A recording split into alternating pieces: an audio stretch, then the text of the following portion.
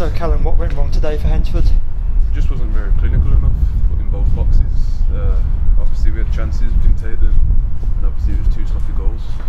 So, from your perspective, what happened with the first goal?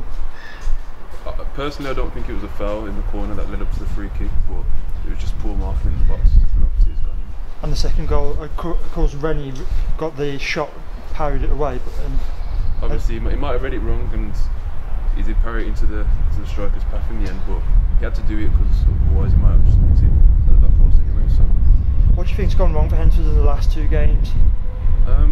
As I said in what you asked me first, I think it's just clinical in both boxes. I just think that we need to start scoring more goals, and as a team we need to keep the defence organised, and we need to keep some clean sheets. From the first half, in the first 5 minutes, we were on the ball. We seemed to be having more of the possession. Then we just seemed to take a foot off the gas, and they seemed to come back more into the game. Do you agree with that?